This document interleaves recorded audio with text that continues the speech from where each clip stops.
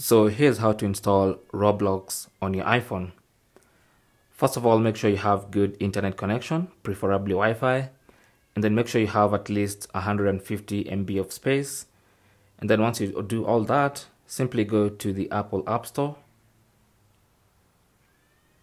launch it, and then search for Roblox.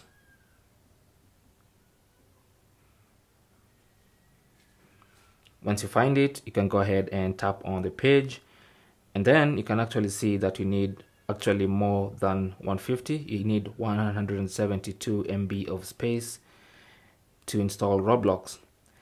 And when you're ready, go ahead and tap on the Get It button here. Now mine is a cloud because I had previously installed and uninstalled Roblox, but if you've never installed it, you should see a Get It button here. So tap on Get It and allow Roblox to be downloaded and installed on your iPhone. Once it's installed, you can go ahead and log in with your Roblox account and go ahead Robloxing. Thanks for watching. Leave your comments and questions down below, and good luck.